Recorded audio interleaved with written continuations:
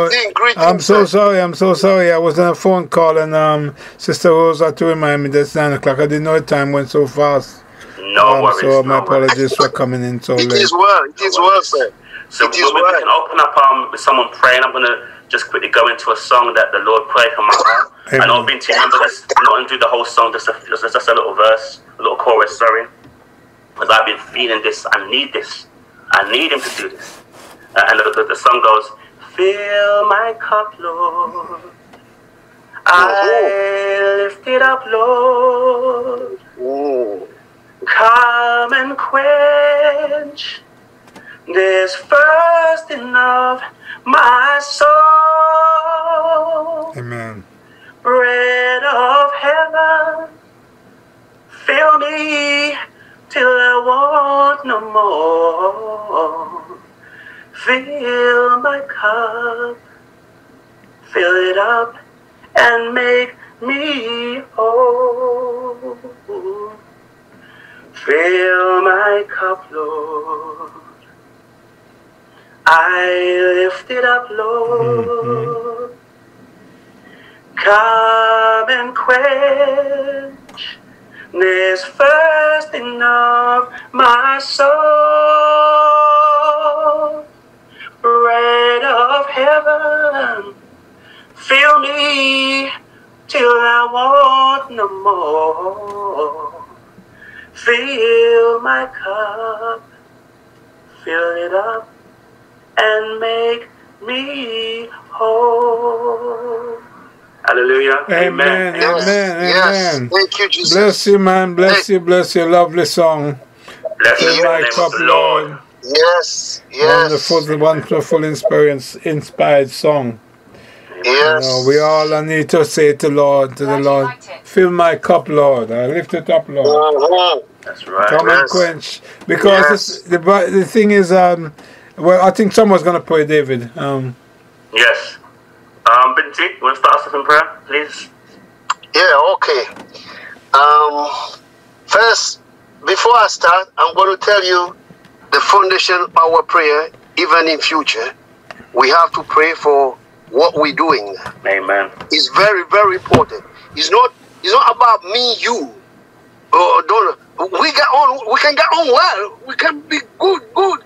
Forget about the family in law. But I'm saying to you, the priority is what Paul said. When Christ died, I died with him. When he rose, I rose with him. Amen. So nothing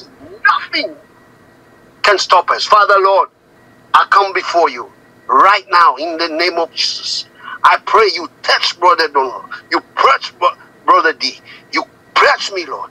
Cover us under your blood. Yes, Lord. Every filthy garment that the enemy are trying to bring, we refuse, we reject, we cancel it. Cover us and our family and all the people that we spoke to and all nations in the world. Because we hear the journey you're giving us, or you give it to is the nation. We hear that nation. Why I say, Lord, certain of things when I've been praying about 3 weeks now, when I pray for anyone, Donald, there's always something you show me in the spirit. Yes, Lord. About this how God, how you want them to be. Lord, I pray, oh God, you give them the understanding. I'm here, Lord, to always encourage them like they will encourage me. I'm here to learn from them. Same way I'm learning from them. The Father, Lord, they learn whatever I say. In the name of Jesus. Cover us under your blood. We pray, oh God, we're going to stand firm no matter what. Firm, strong. Yes, Lord. To accomplish your work. And Satan, we send you back to sender. In Jesus' name. Amen. Amen. Praise God. Wonderful. Yes, we need to put the devil where he's supposed to be, under our feet. Yes. That's right. That's his place, under our feet. So, yes. He don't get to try to put fear in us or anything like that, or try to beguile us or anything like that when we put him under our feet, because that's where he belongs. That's right. So So we give God thanks, my brothers. Amen. And, thank God for you both, and thank Amen. God for your determination and your willingness to meet and talk about the Lord. You know something, the Bible says to us that when they meet often and talk about the Lord, it says a book of remembrance is written up. I don't know if you've read that, my brothers. My brothers, are you still there? Yeah. I'm listening. So it says when we meet often, yes, and talk about the Lord, a book of remembrance is written up for them that fear the Lord. So, what that is telling us is that anytime we talk about the Lord, every time we talk about the Lord, heaven make a note of it. Yes. You understand me? Whenever two or three come together to talk about the Lord, there's a note in heaven that we met this time. God make a note of it. Yes. All three of us got together to talk about the Lord. That's what the Bible says. Yes. I think the scripture, I'm trying to remember where the scripture is. It said, when they meet often and speak about the Lord, a book of remembrance is written up, which is wonderful. So whenever we talk about the Lord, it's never in vain. And there's a blessing. You know? So we are truly blessed. We are blessed today. And I'm glad for you, my brothers. Yes. For your desire to meet and talk about the Lord. David, I don't know if you're going to lead us in a scripture. I do have a scripture, just in Corinthians, 1 Corinthians chapter 13, verse 4 to 8, talking about love.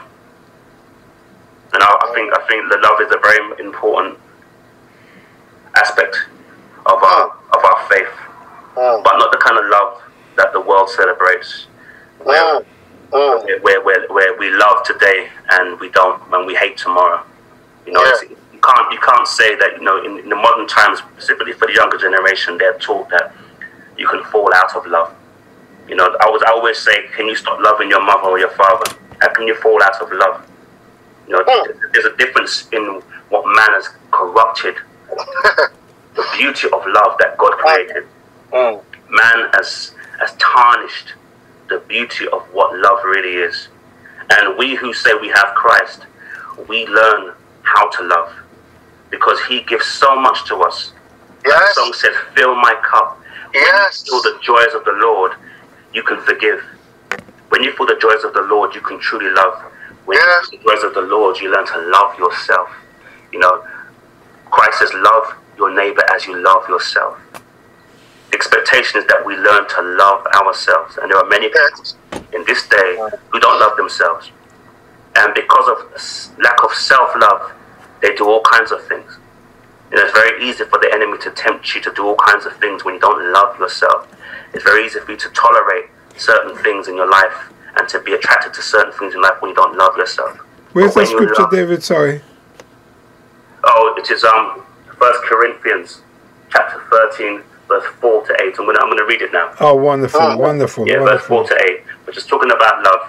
Love is very, very important. So we who have Christ, we have real love. God teaches us agape love, where it's a love that is unconditional. Many times people say that they love unconditional, but do they really love unconditional? That's right. To love someone and not expect to receive nothing in return, you just love the person. No, for someone who doesn't know how to love, you feel sad for them, because if only they had what you had from Christ, if only they only understood the power of love, the beauty of love, the strength that we find in love. And in 1 Corinthians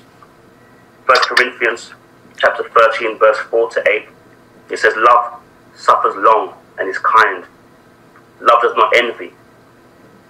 Love does not parade itself. It's not puffed up. Does not behave rudely. Does not seek its own. Is not provoked. Thinks no evil. Does not rejoice in iniquity, but rejoices in the truth. Bears all things. Believes all things. Hopes all things. Endures all things. And in verse 8 it says, love never fails. Whether there are prophecies, they will fail. Whether there are tongues, they will cease. Whether there is knowledge, it will vanish away. So telling us that love conquers all. You can't love today and hate tomorrow. If you love, it's for eternity. Love never dies. Yes. Love is strength, and God is love. Wonderful. I think that the most important aspect for us to remember is that God himself is love. Sometimes we feel God can't hear us, so God won't forgive. And the enemy likes to speak into our left ear and tell us something different. Oh, it's too late for you. But God says no. Repent. We have Psalms 51 to repent. And I would suggest that we all repent every single day, because we know that we all fall short of God's glory. Yeah. The enemy will always put things into your pathway to make you go against what God wants for us. And God is so perfect. Christ says, be perfect, because your Father in heaven is perfect. And if our heart's desire is to please God, that's what God wants. That's what God wanted from David. That's why the Bible tells us that David was a man after God's own heart. Because God searched his heart, not just his deeds. We can be doing things with our hands, giving, and the heart is not right, and God will not be pleased. God will not receive it. He says, be a cheerful giver, because again, he's speaking about our heart. Be a cheerful giver. Give from your heart. Don't give because it makes you look good. And I think that's an issue that we have to continue to push, that God sees and knows all things. As David said, even if I hide under a rock, still you will find me. There's nowhere to hide. We can't be out here pretending to represent God. And in our hearts, there's something else going on. You know, it speaks about, where is it? Verse, it's not puffed up. Love does not parade itself. It's not puffed up. It's not about self-promotion. We have to be humble. Very, very humble in order for God to use us. You can't use the humble. Once we become puffed up and begin to think that it's about us, then we begin to fall. And God will always do things to bring you back down, to humble you, to remind you that there's only one God, and it's Him. Whenever we find ourselves being puffed up, we know it's the works of Satan. We know that Satan was cast out because Satan himself was puffed up. Those kind of desires, they all come from him. Self-promotion, which we see too much of. So love is very, very significant, especially in this day and in this time. People who are in the world need to see the love coming from us, because we are His servants here on earth. We're here to promote God's message. We're here to not only just promote it with our mouths, but to also to live it, to be a living testimony to God's word. We must be the living word. We have to be the living word. We have to exercise all of God's teachings in the world, regardless of who the person is. And that's what God's looking for right now. There is too much distraction, too much confusion, too many people not fearing God enough. And the fear of God is very, very, very, very important. So God is love. Love is a beautiful thing, and love conquers. God's love conquers all. I'm a living testament to that God's love conquers all. That's my message today. That's wonderful. That's wonderful, Brother David. Wonderful. And I had mentioned to you earlier that maybe we should have a theme for our Zoom conference. And Amen. I think we can use love today, and we can stay on the subject of love. Maybe another week we can talk about faith or something other subject, and whatever the Lord put on your heart. But it's wonderful that we just discussed this thing called love.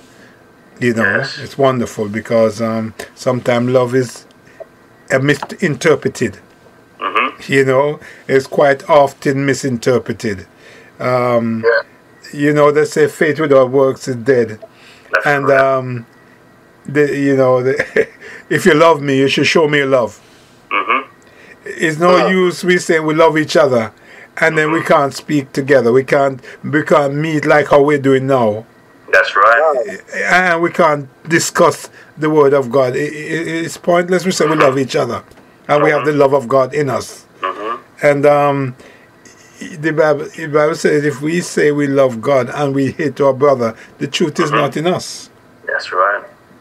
You know, we have to love each other. That's right. Yes. Love is the key. Love is the key that opens every door. That's right. Yes. Do you know, last week, Brother David, if you remember, Brother Binti, we mentioned about fear. And you know what the Bible says? It says perfect love cast out fear. Yeah. That's in John 1. Thank you. First John. Thank you very much. Perfect love. Conquer everything.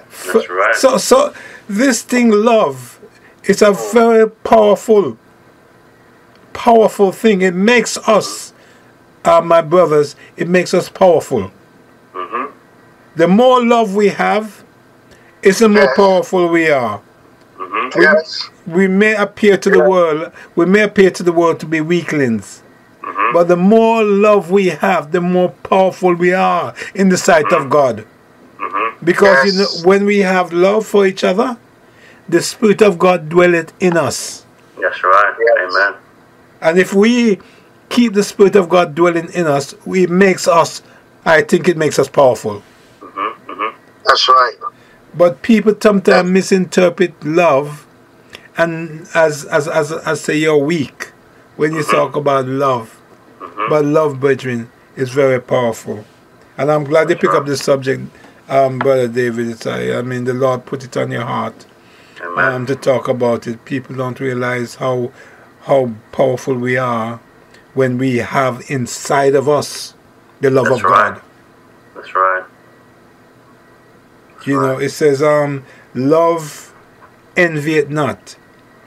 Love is not puffed up. So what it's telling us, my brothers, is that I'm not supposed to feel any better than you because we are children of God.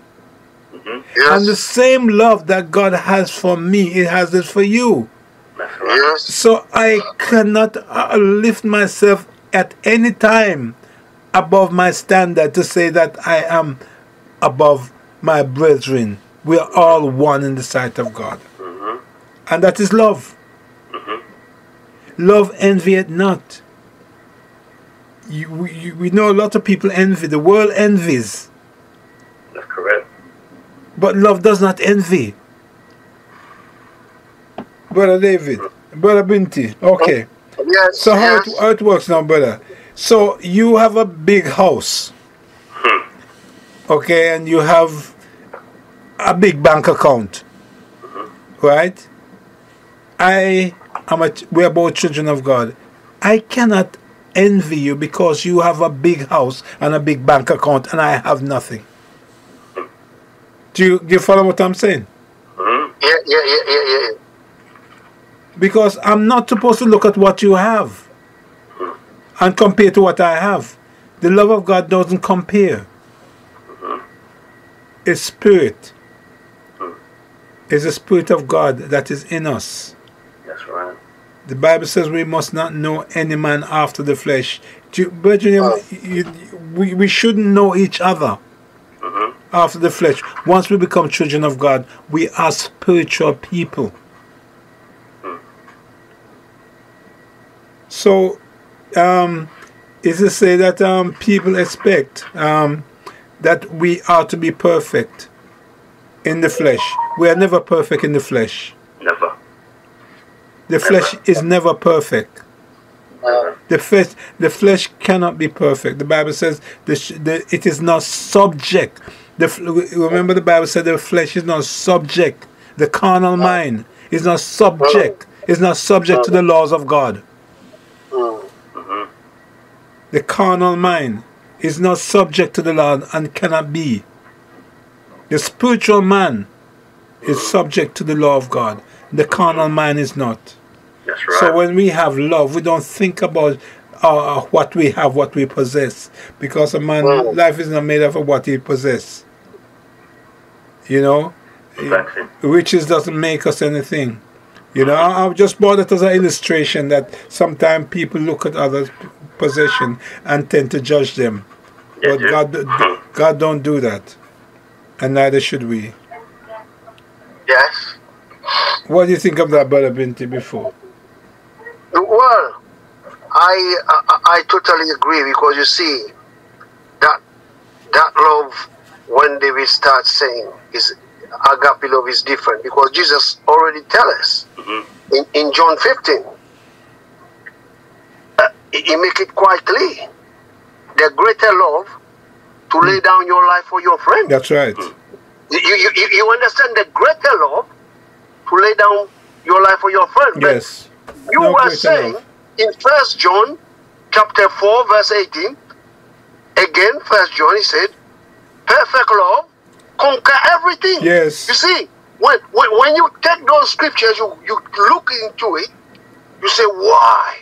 You know, but now look at what Jesus reminds us, where you just said about people don't understand, don't acknowledge the love. They don't understand. You know why? Because Jesus told us again, men love darkness. You see, rather than light. Men love darkness. Very more true. than light. Yes, yes. You see now, how can you demonstrate that love even in your family, out your family, even your children? That love is higher than even you love your children, your family. I'm saying this is a challenge in our time right now. This is where we fail. This is where you see a lot of men, women, they go down. Because they can't flow with that love. They can't prove themselves, just themselves, between them and God. Do you understand? And Satan like to capitalize on that. And that love, I cannot hold nothing against you. Even now, that love, when you are offended, that's why that love comes more stronger in you. If you do love God, and if you obey God's commandment, that love have to be more stronger when you be offended. Because I've been seeing myself more than 10 years now, where that kind of offended come. Only that scripture, what you just said, 1 John, and we are just perfect love.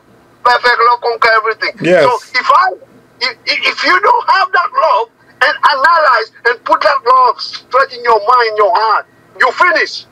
That's right. This is why you see David was able to carry on do his journey, because he loved God so much.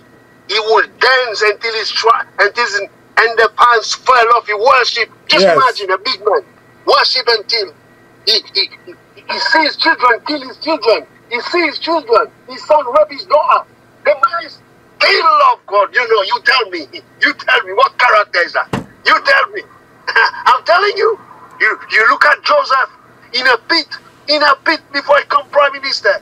He's there in the pit. That means in the pit he poo. How long that man was in that pit? Just the love of God. You see, and that's where we are far. When I say we, I'm not talking about us direct. I'm talking in general. Even those people, they don't acknowledge that love. And you can't walk with God, you don't have that love. You understand? And that's why that's why I was talking to David before you come. We have to be very, very careful in this work. Right now, we know everything about wrong that way. If you do that way, it's wrong towards God, it's wrong. But we have to make sure we always line up. It doesn't matter what mistake we make, but we have to always make sure. Because I'm telling you, that love is a long, long ladder until you die. You remember Paul? What John said? My grace. Paul have an issue, brother. You remember? My grace is sufficient for you. Yes. Imagine that great work that man did, everything that man did for Paul. The last minute God said, my grace. Paul have an issue. That love is the biggest challenge in the world. Biggest. That's why the world is...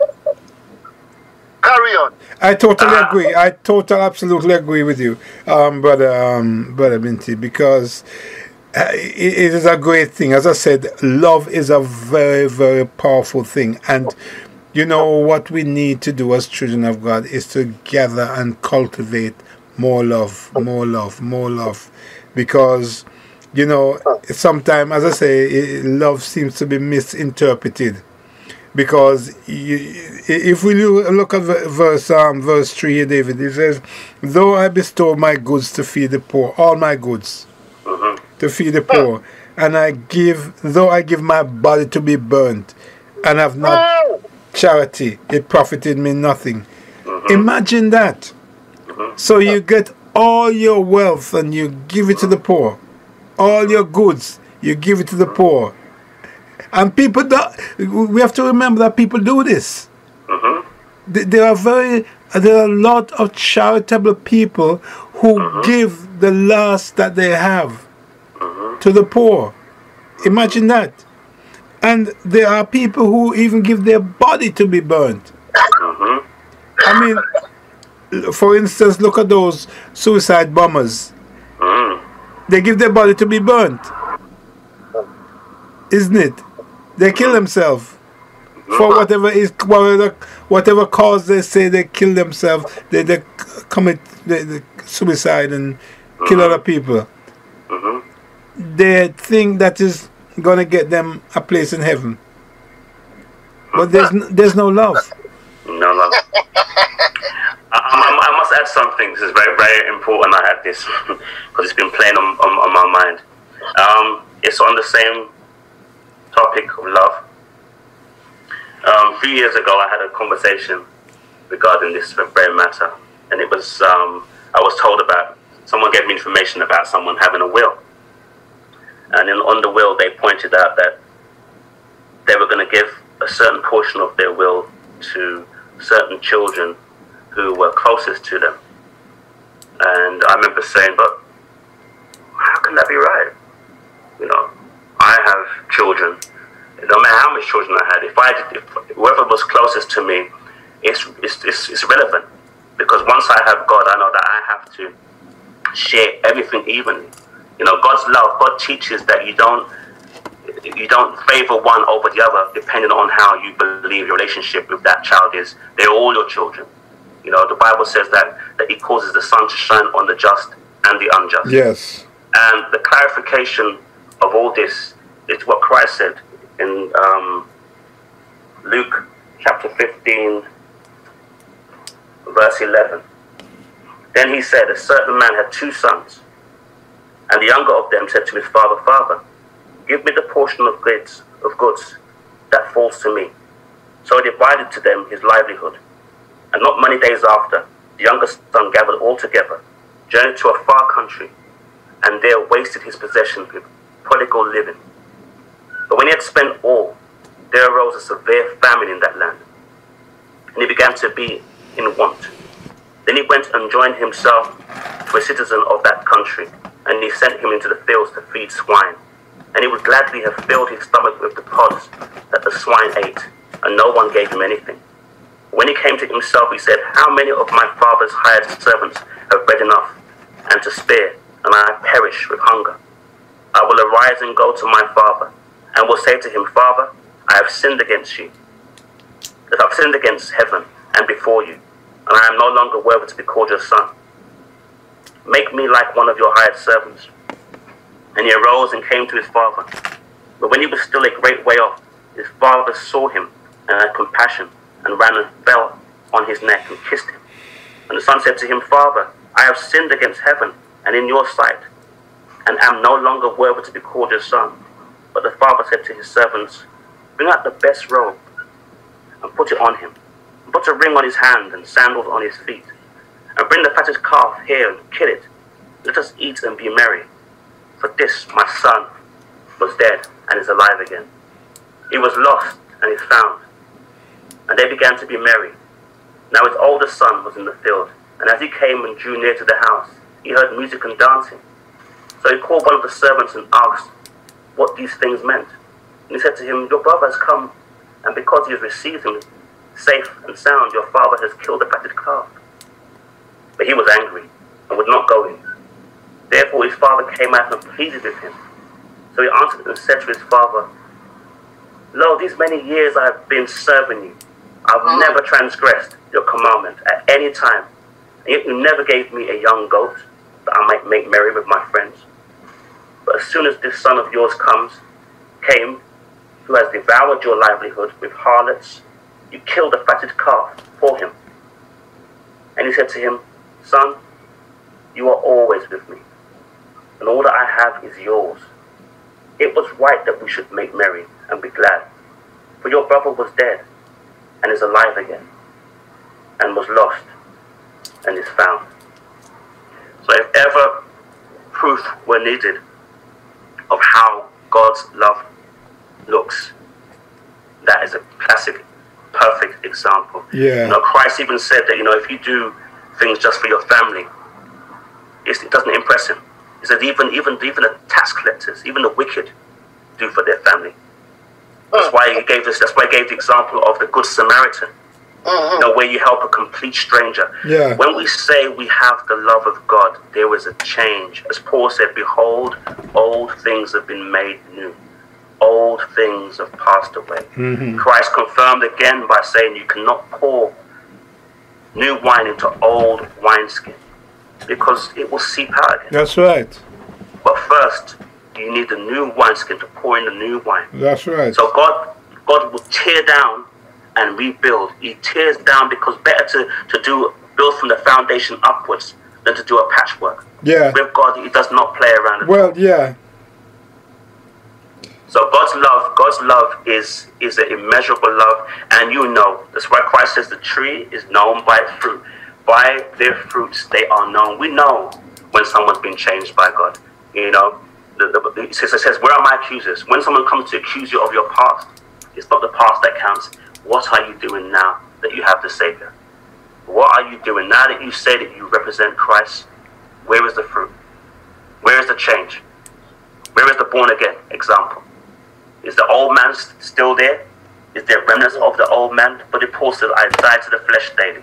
So, like I said before, the scriptures is there to teach us, where we need to be. David set the example by forever asking God to search him and to see if there was any iniquity and remove it. We have to let go of the old man. We have to think of the perfect God that we serve, the merciful God that we serve. We must be reminded that his mercy endures forever. That is the love. Yeah. His mercies endures forever. That is the template for all of us. That is God's perfect love. And the only way we can be accepted by him, we have to exercise that ourselves. So regardless of what my children may put me through, they are my children. And God made it that way. He made the decision before I was even born that these children would come from me. And I can't be out here preaching the gospel to the masses when, look, I have issues at home. I cannot be doing anything representing God and not clear up those issues at home. He says, do not come to his presence when you have issues that needs to be dealt with, whether it be a brother, sister, mother, father, anybody, even your neighbor. You must deal with these things because God is so perfect. God is so wonderful. God is so mighty. Yeah. None shall see his face until the appointed time. That's how great God is. We were told that when Moses came from the mountain, he had a sheen on his face. His hair went white. That's the God that we serve. We fall short of his glory. So we must, in order to be connected with him, in order to receive from him, we must have love in our hearts at all times. Yes. All times. Yes. So I had to say that. No, that is fine. That's wonderful. That's wonderful. That story of the prodigal son is a very intriguing story. Something that makes us think how God loves us, because sometimes because we stray from God and we was alienating ourselves from the Commonwealth of Israel. We are the true people of God, That's right. what we have to realize. We are the true people of God. And even though we fell under the curse, because that's what put us into slavery, because we disobeyed God and we turned away from God. And the thing that happened to black people through slavery is because we strayed away from God. But the love of God is yet there. So he said, return unto me. In Malachi it says, return unto me, and I will return unto you. Now, we have to remember, it's the prodigal son, okay? He was the son of his father, right? He was the literal son of his father. So he went away to a foreign country, took all his that God that he had, all his living that he had took his was from, and he went and flaunt it, and it all went. All his wealth, everything that he had went, and he went down to nothing. He went down to nothing. But he remembered his father. And he came, the Bible says, when he came to himself. And we are talking about God, brothers, because we have come to ourselves. That's right. Right? We have come to ourselves. And we realize that we have a heavenly Father who loved us with an everlasting love. And though we have strayed maybe through our ancestry, we have found ourselves in bondage through slavery and everything else. But God's hands is stretched out. And we are here because we come to ourselves and we're coming back to the Lord. And his hands is stretched out. The father was so excited to see his son. I imagine he was looking for his son. From ever since he went away, he was looking for him, hoping that he will return. And so is God. It's a parable, you know, brothers. This is a parable that you just read, Brother David. You just read a parable about the man whose son went away. So it's telling us in spiritually, we are the prodigal son. We are like the prodigal son. We have strayed away from the Lord, but the Lord, his hands is open. That's right. To receive us. And not only that, but to kill the fatted cow for us. It's awesome. God's perfect love. It's awesome. It's awesome. But so we have to look at that parable as it belonged to us. Because we had strayed, and now we come back to the Lord, and the Lord receives us joyfully. That's what. We as his servants, we must also exercise that same love to anyone that comes in our presence, for them to feel, for them to see God, for our light to shine, as Christ says, "Let your light shine before men, so they can see the good works." We must see that same works within ourselves. Of course. That's what we pray about daily, so that we can be acceptable in his sight. The Bible says, "Let the words from my mouth and the meditation from my heart be acceptable in your sight." To be acceptable in the sight of God, we must exercise the same agape love that he's given to us, to others as well. Yes, so he saved us.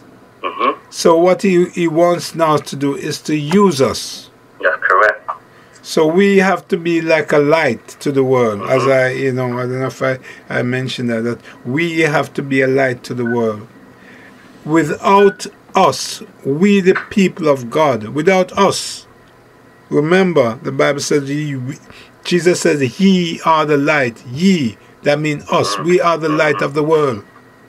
So we have to shine before the world. We have to be a witness before the world. So men can be drawn through us. So that's where that comes in. He saved us. Now we have to be a place that he can use us. Amen. Brother Albert. Yes, sir. Are you still there? I'm listening. Yeah. I'm listening. I find that especially right now in our time, is we as we have to do what God tells us to do. But because that love of God is a very big demand of love. Because you see, why I'm saying that, just look at Christ. Those people, the whole Romans and his people, Jews, and all the people against him. But he turned around and said, Father, forgive them. They don't know what they're doing. I'm saying that this is a role model that we have to learn from Jesus. Yes. What he said. But yet, why I'm saying that, brother, make a good point now about slavery. But remember, now, this is a topic, when it comes to the law, for 1,000 years, men and women of God have failed to say, there's a very tiny few men of God spoke about it. Most of them, they die. Because when they come to speak and teaching this thing, this is why I was saying earlier on today, we have to be very, very careful. Because that love is, if you look at all the disciples, except one, all of them died because of the sake of Christ. You understand? Yes. So now, what did Jesus tell his disciples? He tell James, he tell Andrews, you left your business. Remember, they were fishermen. Yeah. He told Peter, you left your family, your wife, for my sake. So now, what I'm saying to you is, that love is always easy to say, but there is more demand right now between me and you indeed. That love, there's a package. God just sit down and watch us. God say, okay, let me do, because number one, principle of that love, God change people. Like when you say you save, he change you. But it's love now.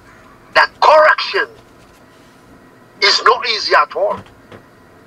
If you look at a man like David, if you look at Moses, you look at all these guys, it was not easy. Even Peter. Jesus told him, oh, hold on a minute, Peter. Yeah, come on. You're going to fail me. You watch. You watch, you're going to fail me. 3 times. Go. So, but look at the whole world as we see now. I'm going to point out something to you. It's up to you. If you can tell me now or you can tell me next time, fair enough. But what I'm saying to you, look at that love of God. Yeah? As we are from way back up to now.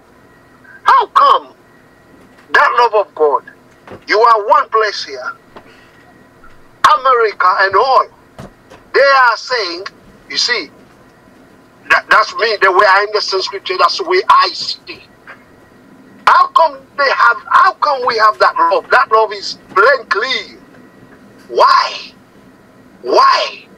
These people they are Christian, but me, I don't believe in that.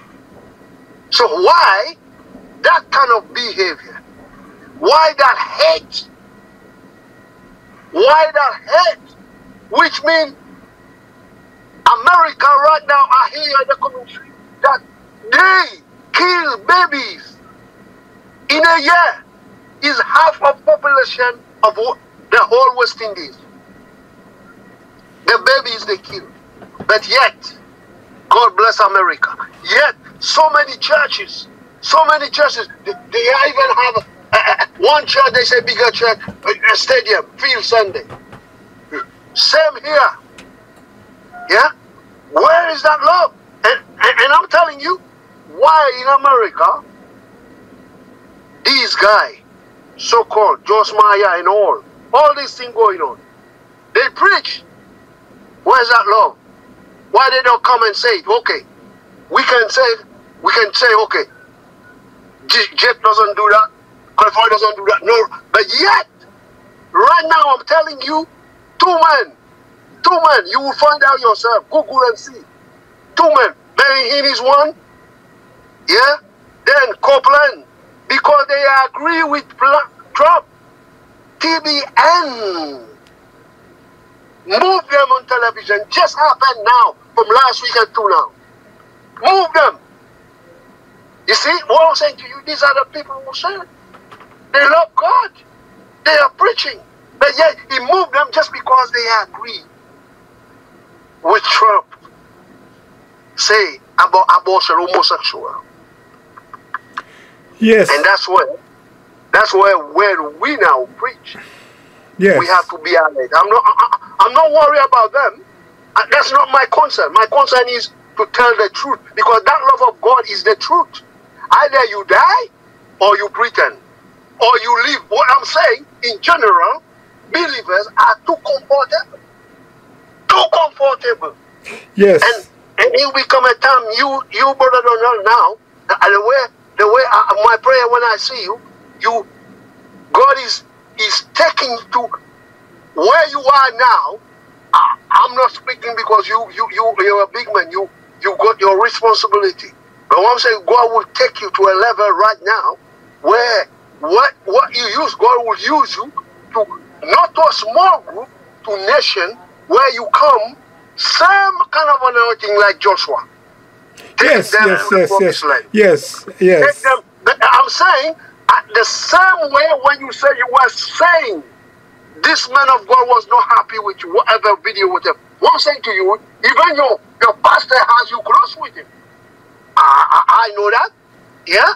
I've been to the church. I've been with you. Yeah. Yeah. But what I'm saying to you, God will take you right now as you hook up with me and David, and what God wants us to speak. That's why we are speaking that way. Yeah. And I'm telling you, don't be surprised.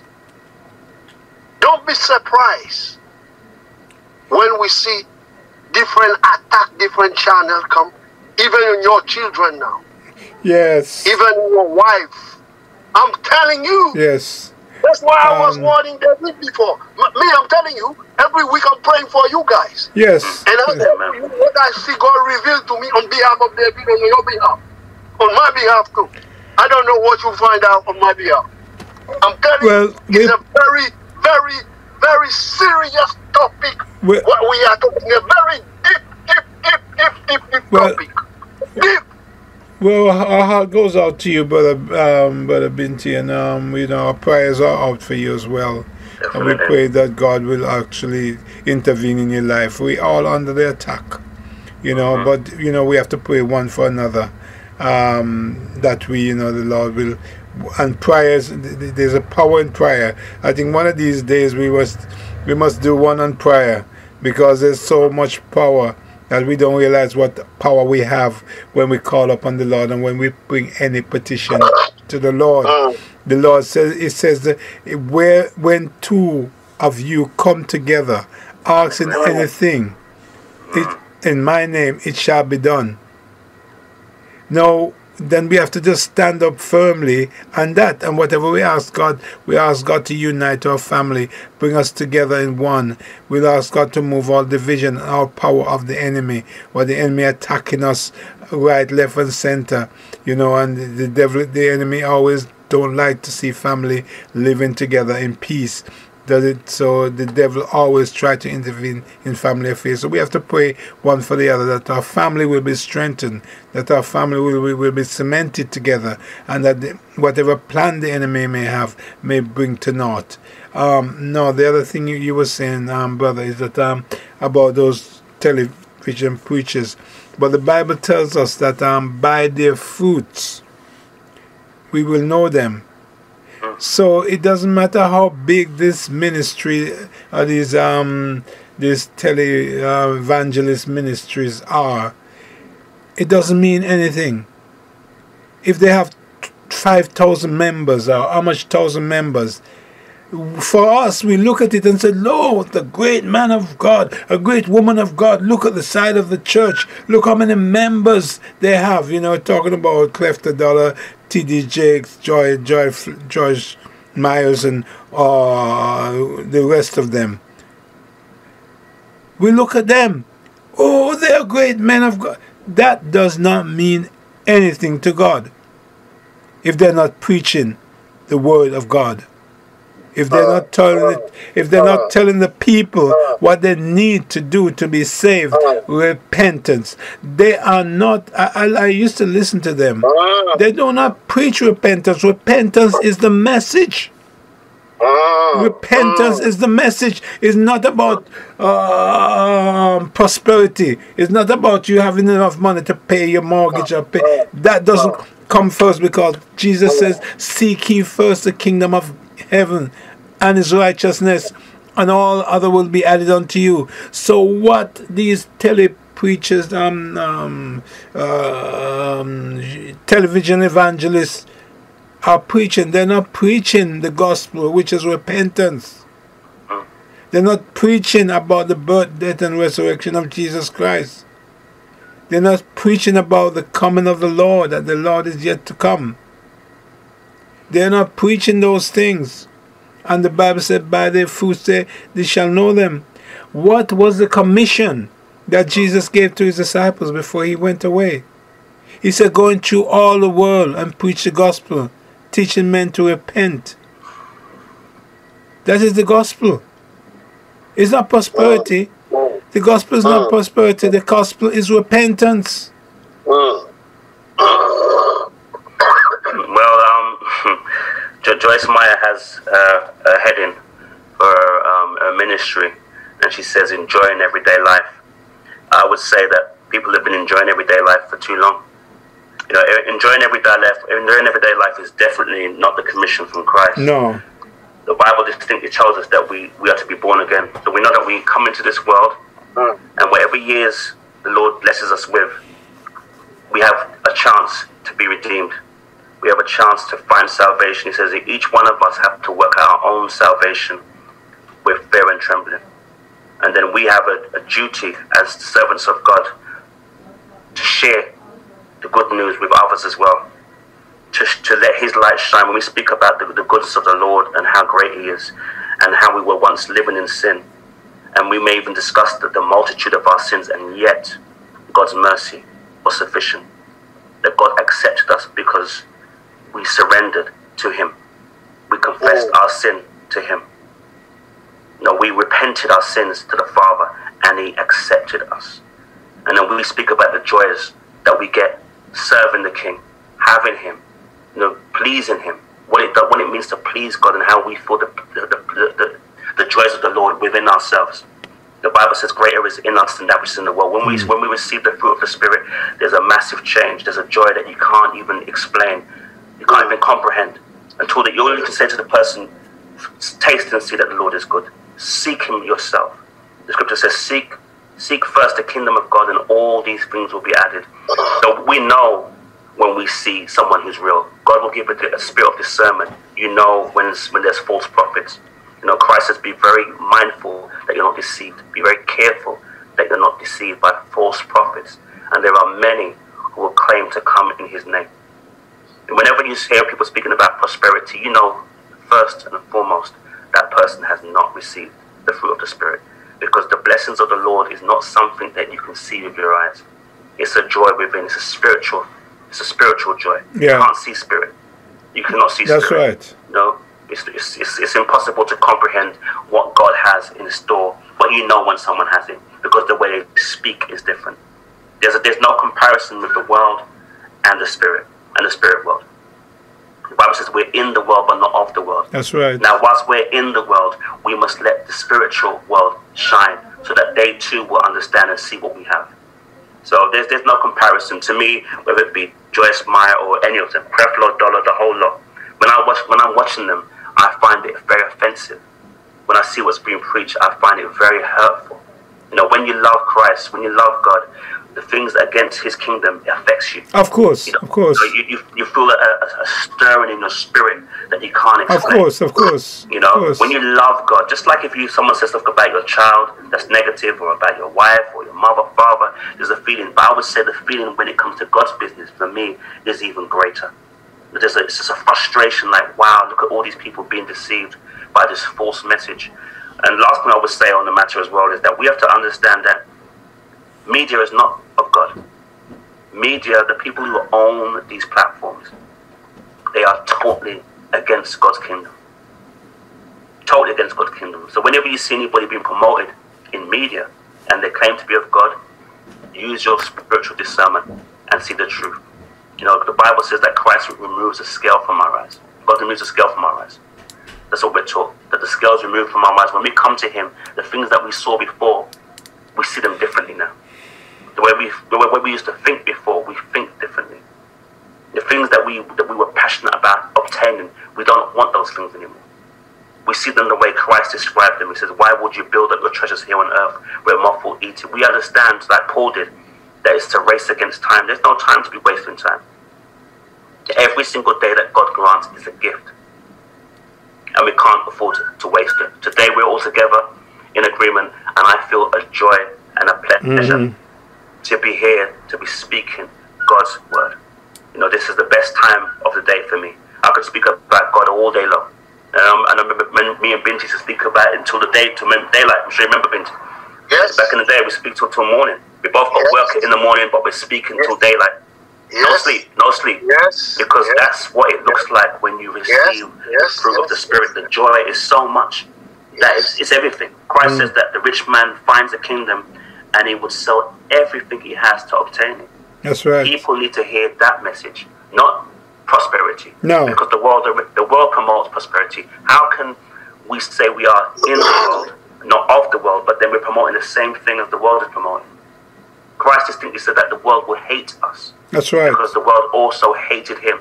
So if we are speaking of things of the world, then you know straight away that that person is not of God.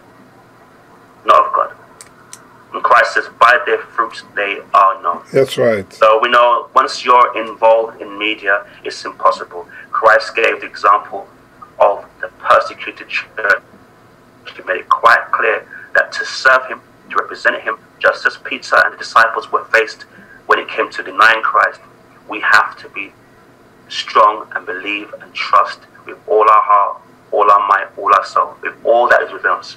We have to be willing to die for the cause. Yes. There's a song that says, I will die at my post. And we have to put in a literal meaning as well, because the thing is, when we have a made up mind, you know, nothing can stop us. Nothing should stop us. And fear is not something that is going to get in our way. And we shouldn't let it get in our way. Because we have to be focused. And God wants us to be focused. And when we are focused, then we know we are ready for any challenges. You know, and you, I think you mentioned, I don't know if it was you or Brother Binti mentioned about the Elijah and those prophets and those men of old. And but the thing is, we today need to fill those gaps. We today need to be an Elijah. We today need to be a David. We today need to be a Daniel. We need to be today. That's what we need to do today. We need to be that. We need to fill those gaps. And God is depending on us to fill in those gaps. You know? No, Brother David, I was mentioning the scripture here. I found it in Malachi chapter 3. And it's from verse 16. Listen to what it says here. Malachi, that's the book before Matthew's. Malachi chapter 3 and verse 16. It says, Then they that fear the Lord spake often one to another, and the Lord hearkened and heard it, and a book of remembrance was written before him for them that fear the Lord and that thought upon his name. You understand that word? Well, it says in my one, it says meditate on his name. Yeah. In the King James Version. Yeah. We understand the implication of that word. So every time we come together in this fashion to talk about the Lord, and you said, you were saying that you and Binti used to talk for hours. Till morning. The birds were singing. Till the birds were singing. Well, that being the case, that was in the book as well. So that's in God's book. I don't know how many times you guys was talking for hours on end. Yeah, but according to the Bible, according to the word of God from Malachi chapter 3 verse 16, every time that you and Binti was talking for those long hours, it was written in God's book. So it's like it's accredited to you. You know, whenever we do things like this, it's like I always say that when we do things that God is pleased with, and we know He's pleased that we as brothers are coming together to talk about Him, He is pleased, right? Because He said, where 2 or 3 are gathered together, He will be there in the midst. So He is pleased, right? When we know that we're doing things that is pleasing to God, it is awesome. It is wonderful. Definitely. Because God make a note of it. And it's like you have a bank account and you put money in your bank account, isn't it? And if you keep putting money into your bank account gets high, doesn't it? You get more and more. If you keep putting and don't take out, depends on how much you put in your bank account, gets high. And then if you keep putting in for after a while, you look, your money is mounting up. So it is. So when we meet and talk about the Lord, it is putting money in our spiritual bank. And I feel also we need that. You need to be in situations where you're in agreement, because many times God wants us to be out there speaking and encouraging those who don't know Christ to come to Him, and that comes with a lot of challenges. You know, when you're pouring out, and you can sometimes see that the person you're pouring out to, they want to receive, but maybe they're not, and God will give you many different messages, many different words, and break those words down so even a baby can understand it. And you're pouring in, and sometimes it's very easy to become impatient, because you want to see, as human beings, it's natural for us to want to see changes quickly. Sometimes you feel the person you're pouring into has made 2 steps forward and 3 steps backwards. So when we have occasions like this where we're in agreement, you get that extra strength, spiritual strength, physical strength. You feel energized because now you're speaking in agreement.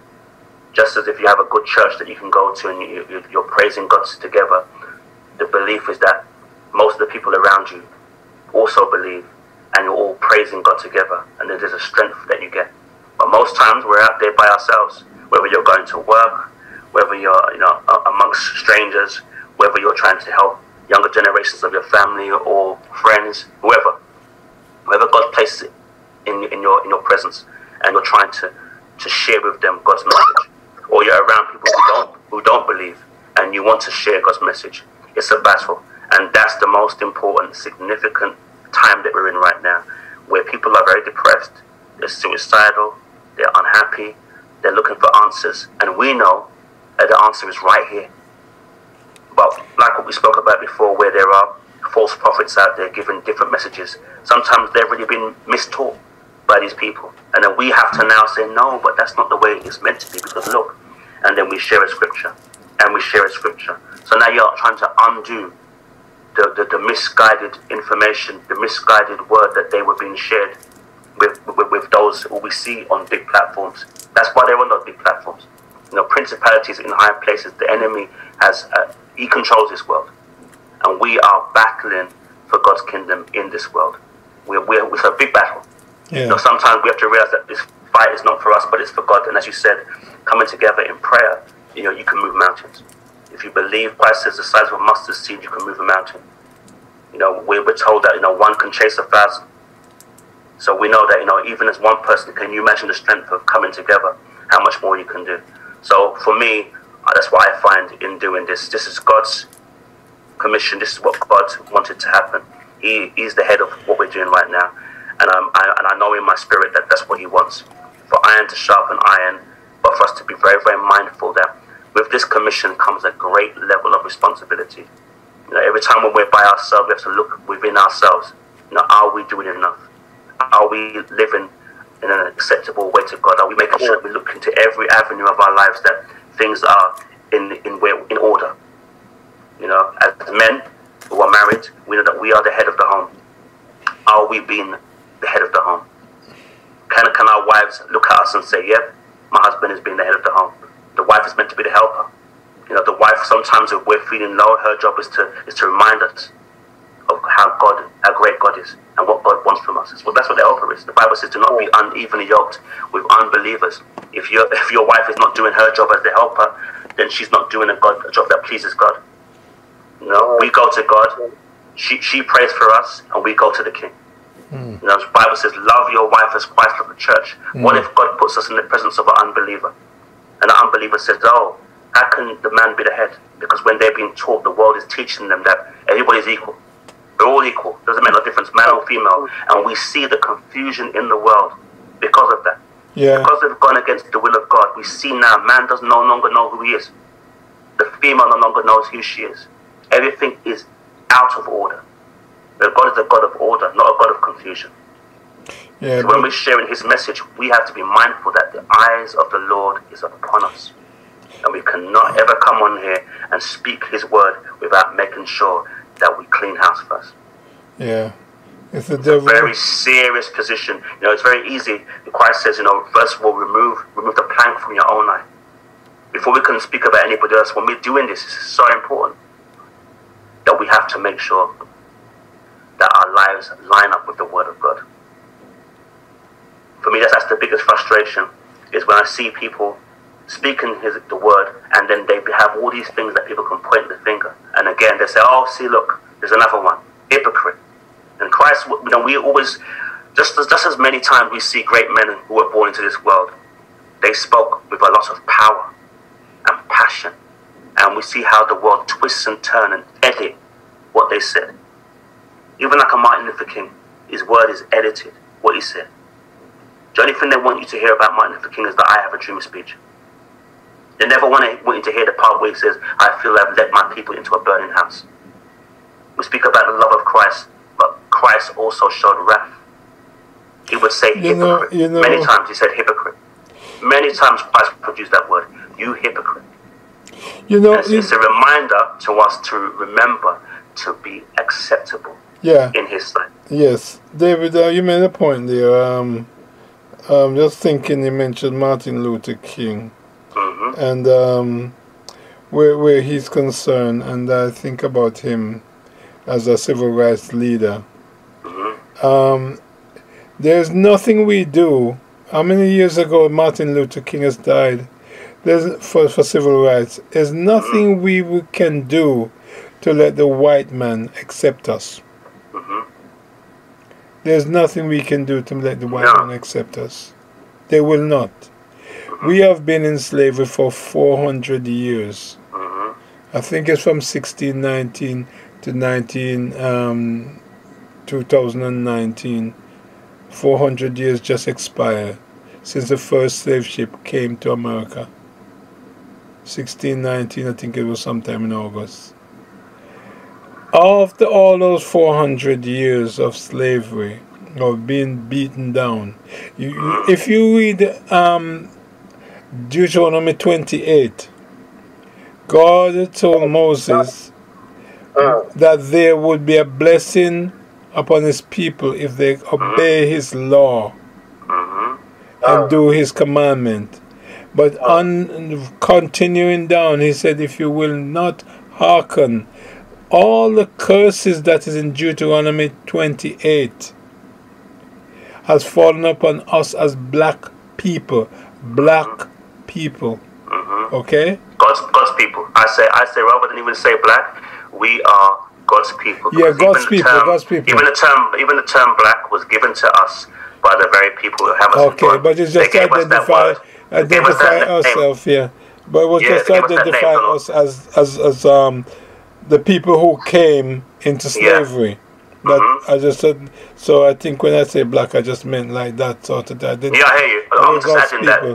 I was only adding that because it's just to show you the level of bondage where they gave us a name. Of course. That if you look in the dictionary, it's negative. Of course. Everything to do with black, they use it as a negative, so they gave us that name. Well, we're not black and they're not white.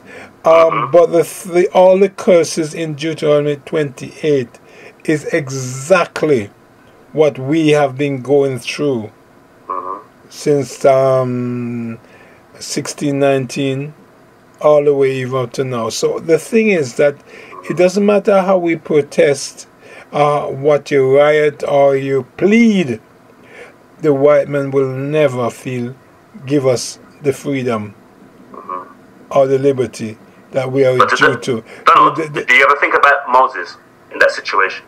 Do you remember the Bible tells us that God hardened the heart of Pharaoh? Yeah. He purposely hardened the heart. These people who we classify as being white, it's not about them. It's never been about them. It's about us.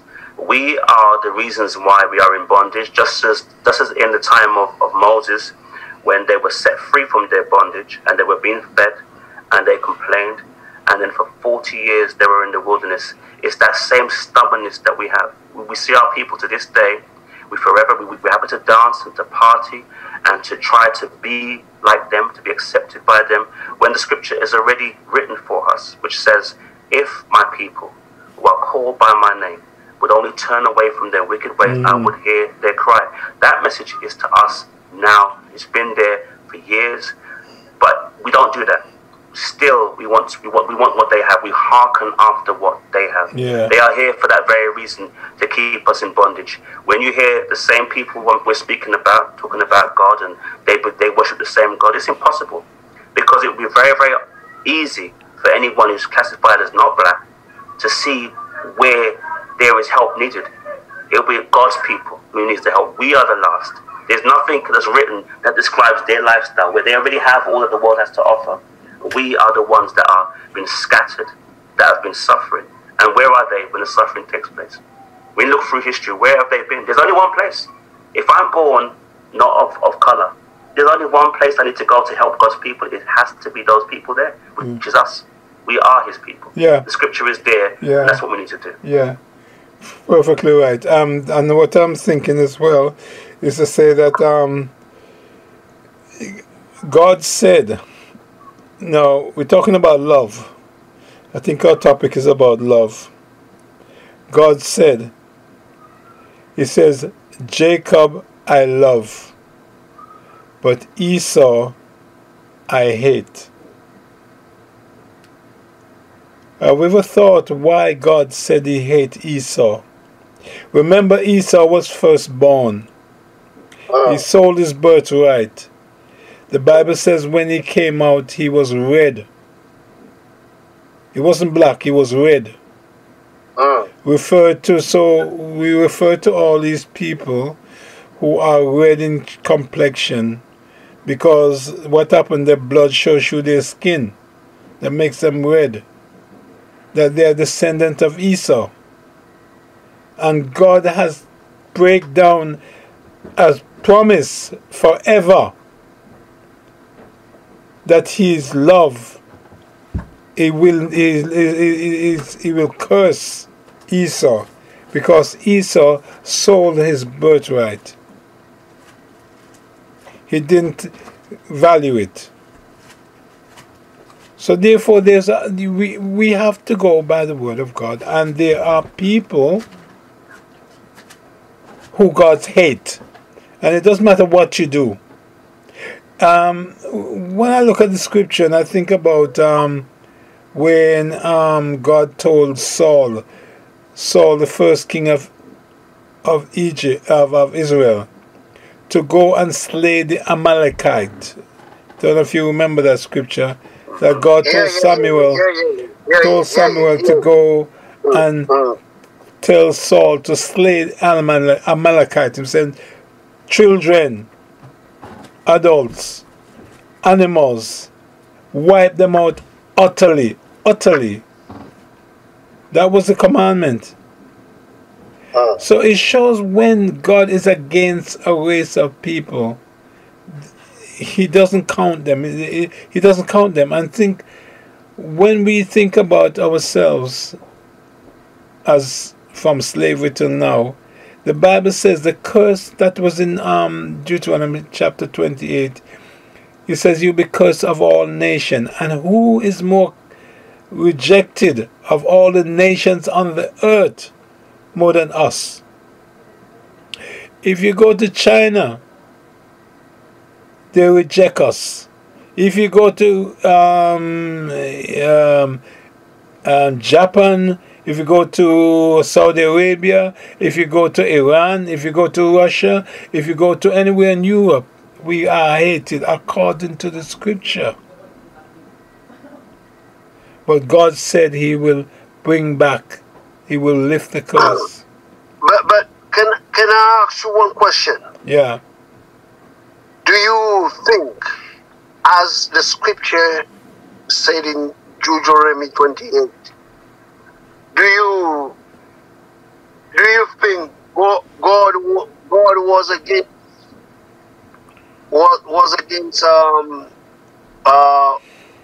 Pharaoh?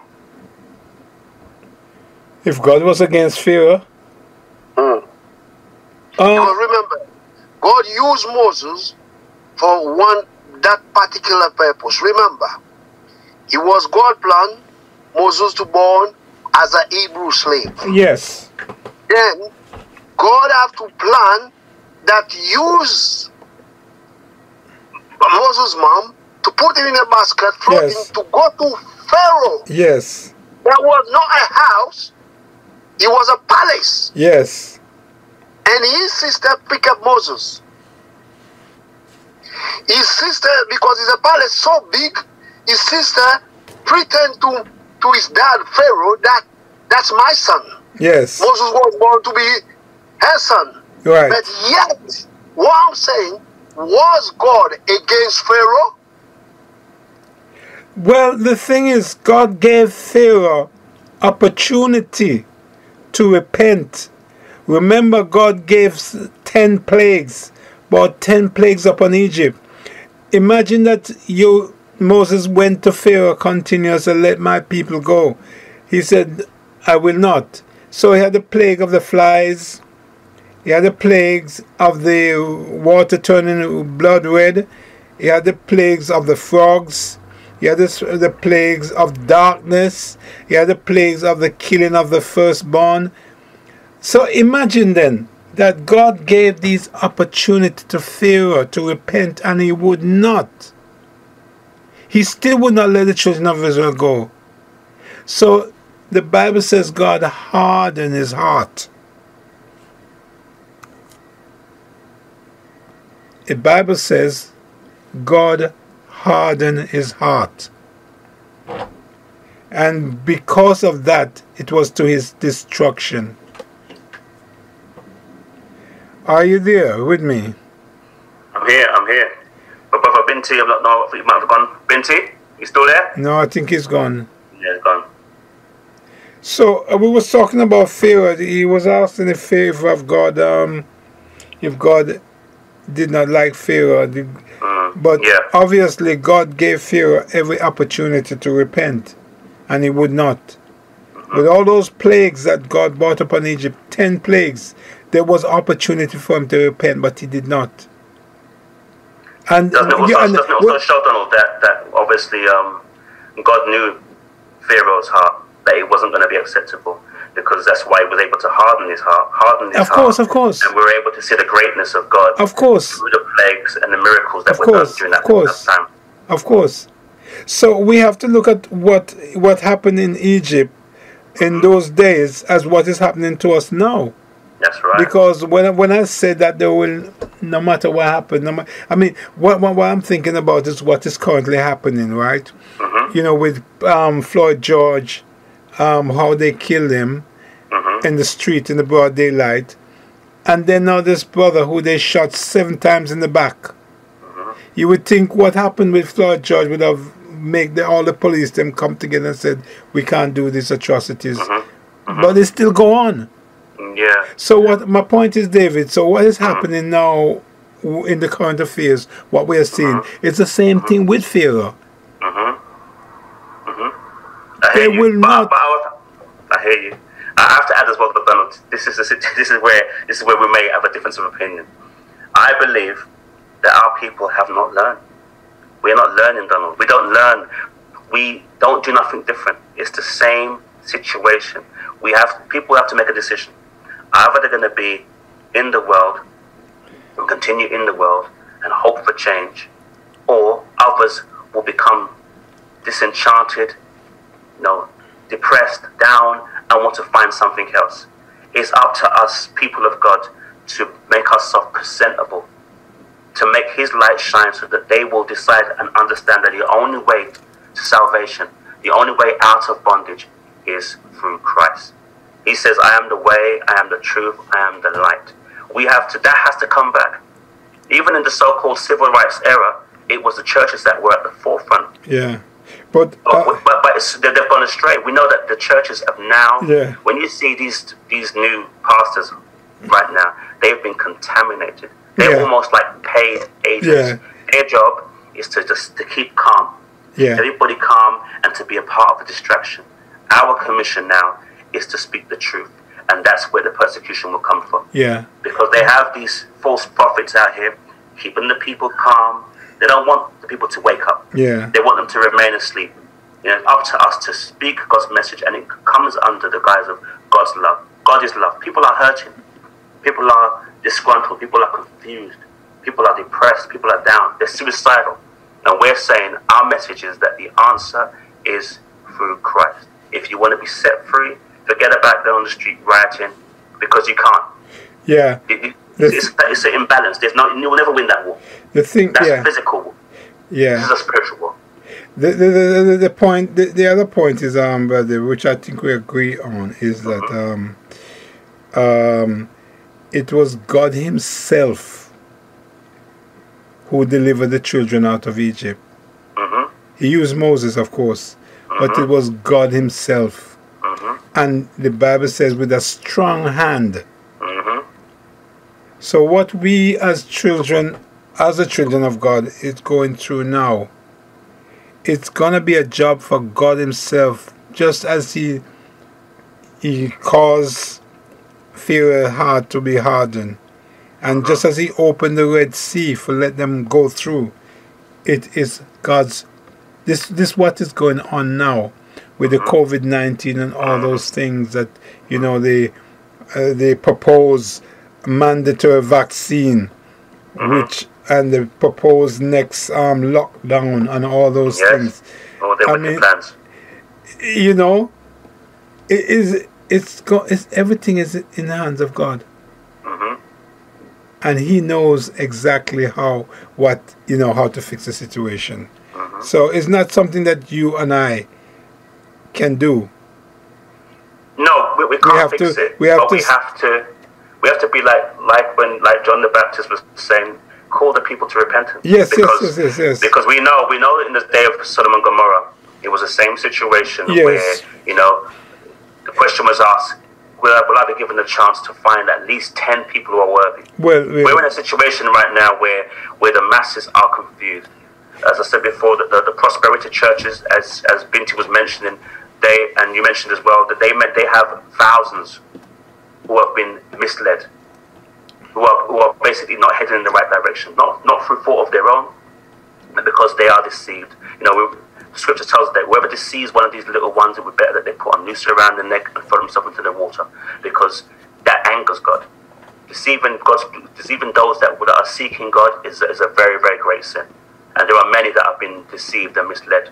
And the commission for us, for all who believe in Him, is to preach God's true message and to call the people to repentance. Only through repentance and will we see God's power here. Right now, there will be more suffering. There will be many more George Floyds, which are seeing. There will be more. Well, as these deaths, as these murders happen, Donald, something has changed. No, we go back to 1990. This is the point I'm trying. This is the point I'm trying to make, David, that you have to use the analogy of what happened to the children of Israel when they were in Egypt to what is happening to us now. Yeah. But they had to come to God, though. God left, even when they were complaining about what they were eating, what did God do? He put them in the wilderness for 40 years. Yes. This will continue to happen. And eventually, the people have to bow before God. Because when they realize that there's no other way, they have a choice to make. But yeah. Suffering. But I don't know if you... there's a scripture where God said to Abraham that your children will be in bondage for 400 years. And after which, I could find the scripture for you, I will let them go. I will deliver them with a strong hand. Have you read that?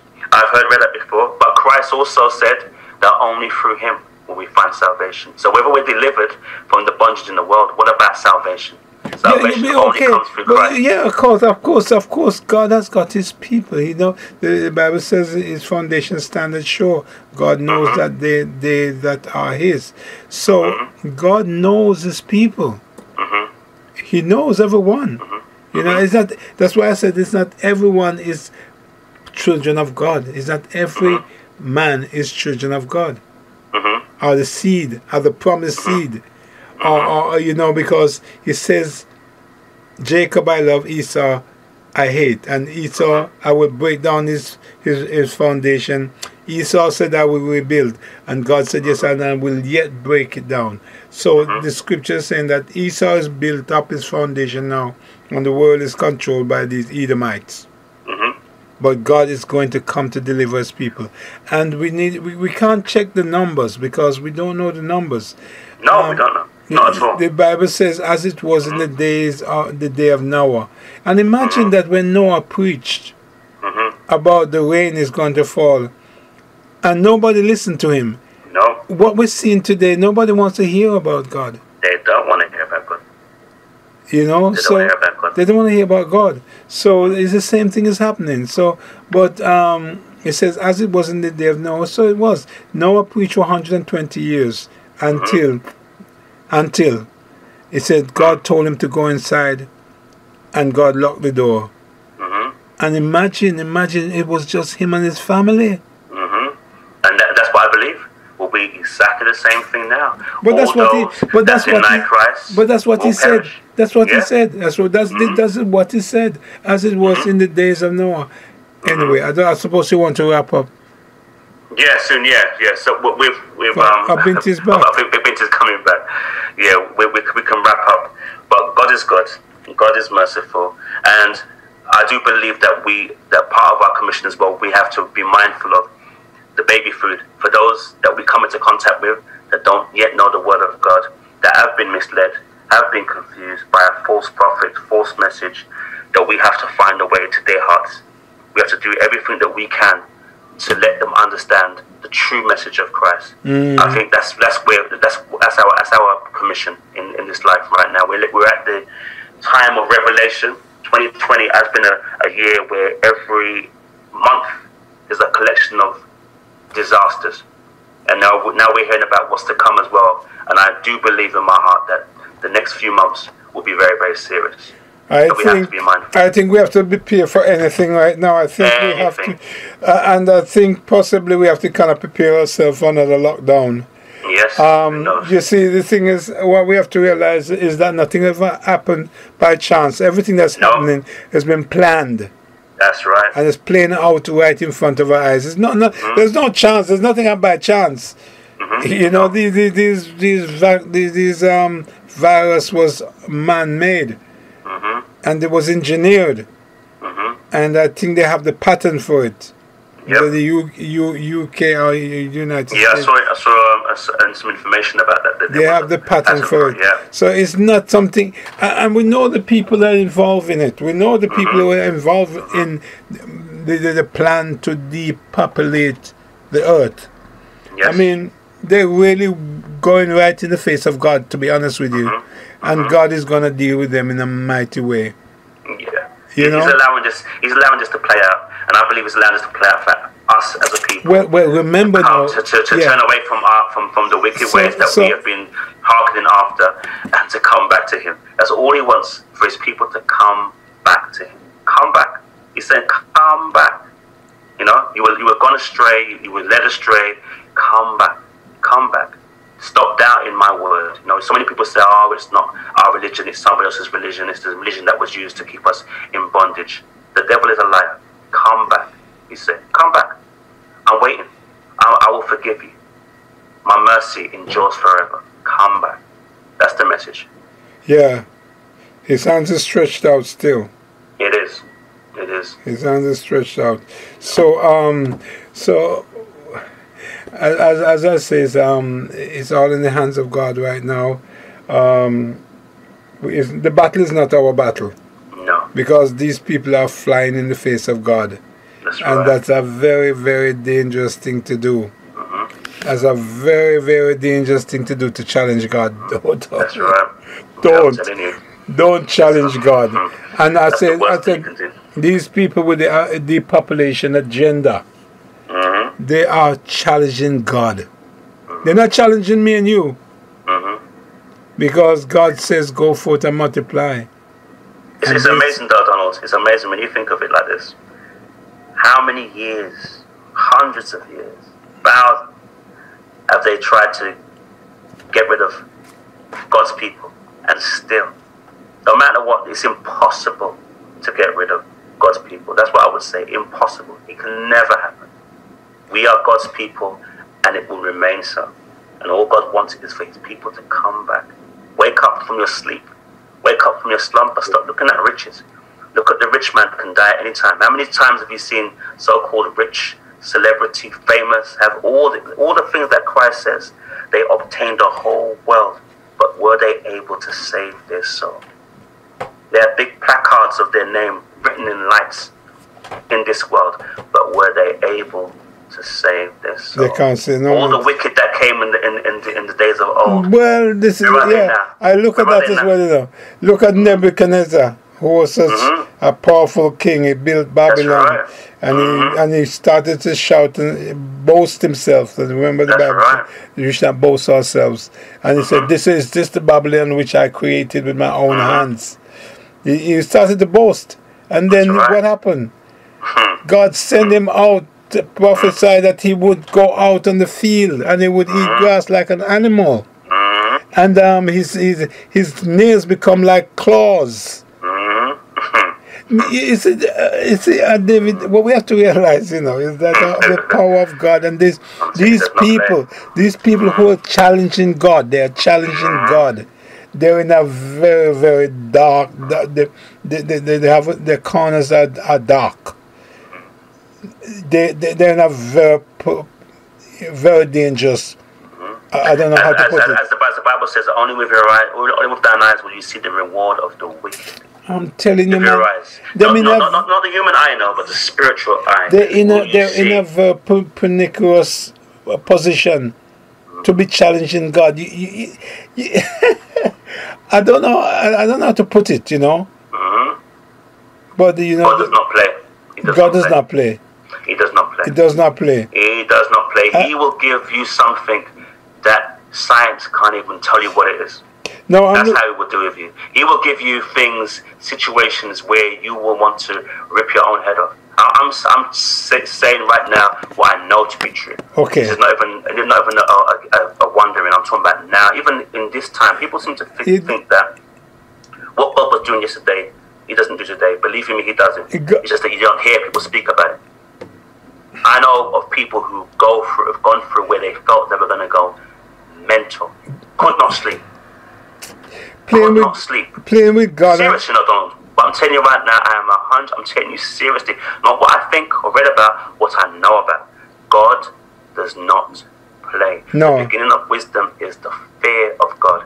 If you don't fear God, then I feel sad. Well, remember, you know, David, God rained fire and brimstone upon Sodom and Gomorrah. Fire and brimstone. But people think that's the past. They think it's a storybook. They don't realize it's true. Don't listen to this. But listen. How can anybody be so brave to go every Sunday in a building that they call a church and preach a false doctrine. How can they be so brave to build up their fortune here on earth? How are they able to bypass the scripture? What? How? How?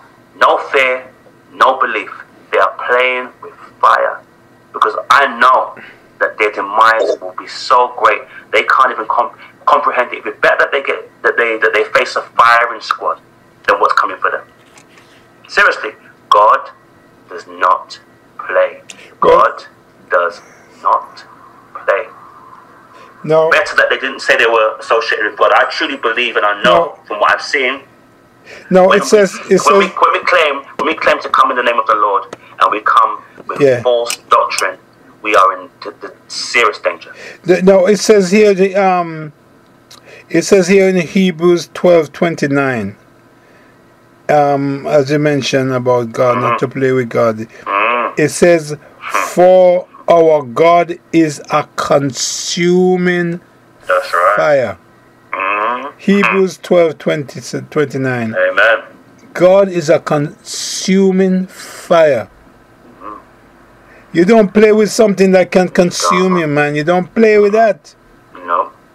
You try to humble yourself. That's right, at all times. And you try to beg pardon. But you see, the thing is, some people, well, Dave, we have to remember, some people don't have us. You know something?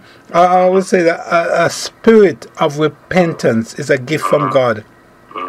There are some people who do not have a spirit of repentance. In other words, they cannot repent.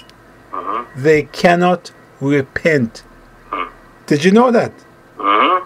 This is why the Bible says Esau seek repentance with tears. Think about that. Esau, the Edomite, the Edom, seek repentance with tears, crying.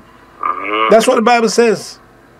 But there was no room for repentance.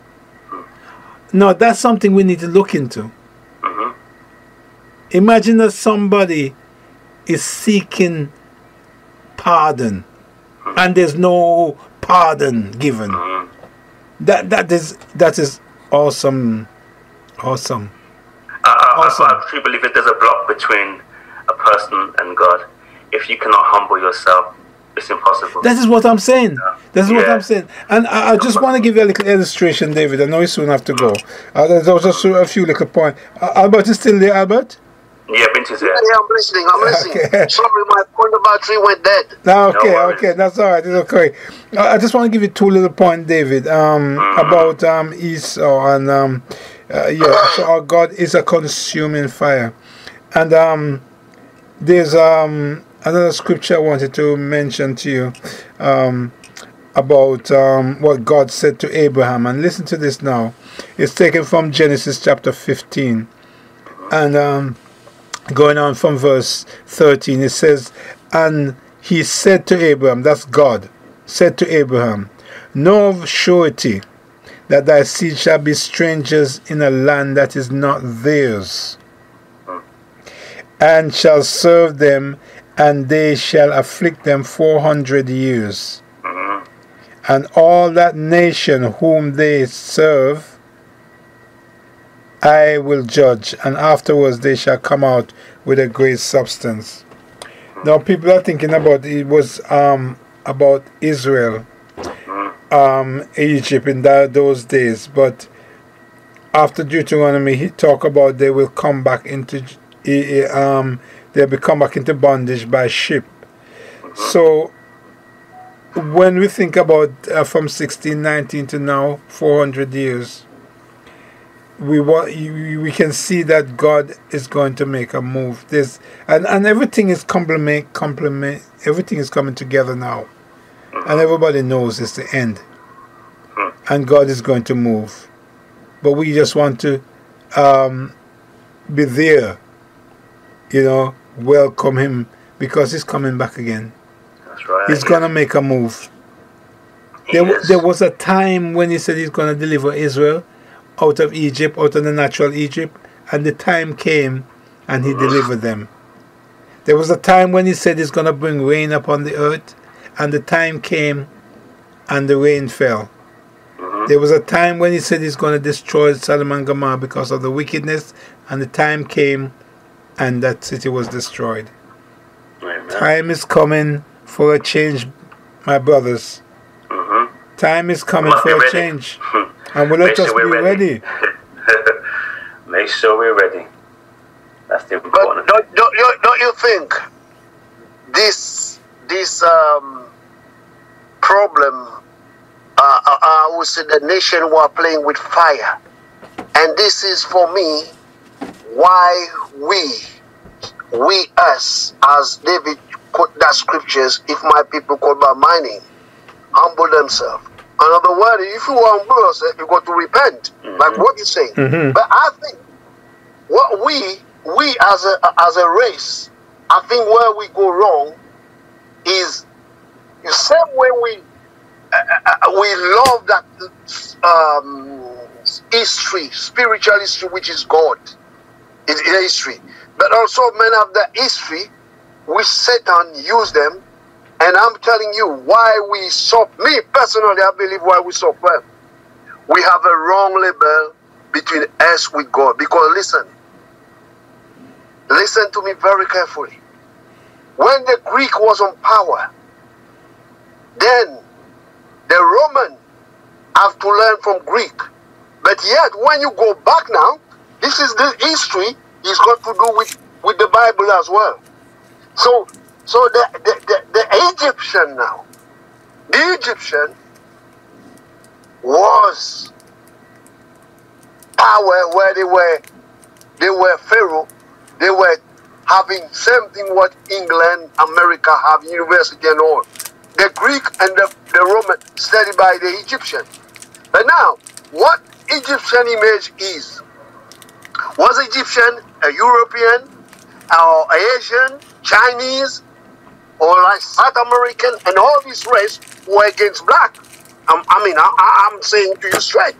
But one thing, this race between the Greek and the Roman, the Greek wrote it in the library that God blessed them to have, which means to have the black to work for them. To another word, he is their boss, because they say God bless them because they believe when you blonde blue eyes, God has been with them to bless them, which they wrong. And that's the mentality, that's the philosophy of them. And the Roman is the same. And we are now black. I'm telling you, we are saying we are Christian. But I'm telling you the truth.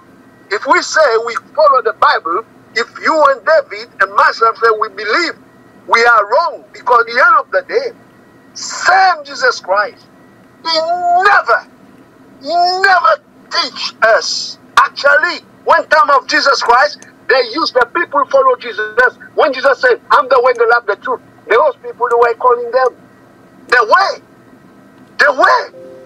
Before this Christian come, the Christian is a wrong label. And this Christian is to do with pagans. But we don't want to address that. We don't want to teach about that. And we carry, the more we carry, and the more we suffer. Why did Christ, even Christ did not teach? What did he say? He said to the greatest teacher, which you know very well, Nicodemus, unless to get in the kingdom, in my kingdom, that's my kingdom, to enter my kingdom, you have to baptize in water, baptize in the Holy Spirit, you have to be born again. That's right. Christ only mentioned that once. So why we say we are born again, but yet we say we're Christian? Which is which? We have a big problem too. Brother Binti, if I may say that Christian was like a nickname given to people who follow Christ. I think Christian was a nickname given to people who follow Christ. It really meant. I know it. I know it has been what should I say? They have doctrinated the Christian belief and all those things. Especially why people don't believe Christians is because we are presented with a white Christ and a white Israel. No. That's where the problem is. Because we have been presented. Okay, it's the same problem. Now, you just went to Deuteronomy 28. Yeah. Now, the same man that Abraham gave tithe. Yeah. It wasn't God. No. Yeah? No. Melchizedek. Melchizedek. Yeah. Why Melchizedek is on the Bible? He was a representation. He was represented. The Bible says he had neither beginning of days nor end of days. He was a representative of Christ. Yes, but why he's not in the Bible? But yet, everyone acknowledged that man was there. He was a high priest, actually. Yes, he was. He was a representation of Jesus. There you are. So why is not in the Bible? Who removed that scripture? Who responds? No, Brother Binti. Who removed him? Who removed this scripture? Brother Binti. Okay. Brother Binti, that this is a very deep. This is a very deep topic. You're coming into a very. You're coming into a very deep topic, and because why I'm saying that is because there's certain things that was taken out of the Bible, okay, and they have other Bible like they have like they have the Maccabee Bible, which have different interpretation of certain scripture. They have the book of I think the book of Enoch. So there's several other books that have a little different interpretation. So I wouldn't want us to go too much into that because it's gonna lead us away from. But we know no. We are talking about God. Yeah. Is God seven? Yeah. Melchizedek was a representation of Jesus Christ. Because it says, listen, it says it had neither beginning of days nor end of days. That means he was Christ. He was represented Christ. His name was Melchizedek. Yeah, but what I'm saying to you is, he's just similar what they said about Joseph in the Bible. Joseph is a mirror of Christ. So therefore, why him is not lying, why the scripture is not, but yet, he's got his book. Why that book, Bible, is not there? Who removed it? I'm telling you, there's a wicked spirit that traps us and twists us and separates us from God, and we carry that label. And that's why we even teach to worship Sunday. Yeah, but I think the scripture, Brother Binti, is a guideline for us. The spirit the spirit in us, the spirit in us, there's a spirit in us should be a witness with the word of God. So the Bible says the spirit be a witness. So the spirit in us and the word that we were to read from the word of God should be should I say they should be together. But are you saying Melchizedek should not be in the Bible or should be? It should be. But who did God say to remove it? Did God why his name exists, but yet the scripture be removed? But it does mention him. It does mention him in Genesis. Yeah, he mentioned what I'm saying to you is the full understanding that teaching is not in the Bible. Oh, I don't know. I can't answer everything about the Bible. But Binti, you know what I love? I love your energy because what you bring, you know, we say that iron sharpens iron. Yeah. You cause the iron to get together and little sparks to fly. And I know it pleases God. We know that there are many things that have been hidden. Yeah. You know, but we know that there's also the Holy Spirit that gives us sufficient. That's right. But That's we right. have to also speak truth as well, because there will be people that will come amongst us who will ask us questions, you know, and some questions we can't answer. You know, but we walk by faith, not by sight. That's right. There you are. So, how you explain those children on the street that you say they? Yeah, you're right. How you explain that? I'm They have a right to know. They do have a right to know. But there you are. So what I'm saying to you is, even that, I send you the video. I hope you send the video to the because what I'm saying to you is, the video before Pharaoh, there was a kingdom, and this is whose nation is that? You have the video. Yeah. I will share it. It's similar thing you were watching about the Jews, is it? To who? Tibet. Huh? They stole from who? That's right. You see what I mean? Brother But what I'm saying to you, why that scripture is not in the Bible? Why? Yeah. Well, and we know that there's a Bible that's in Ethiopia.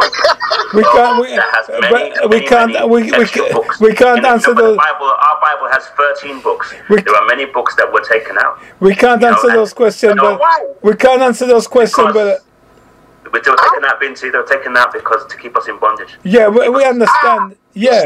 Keep us confused. You see, the problem is not just us being wrong towards God.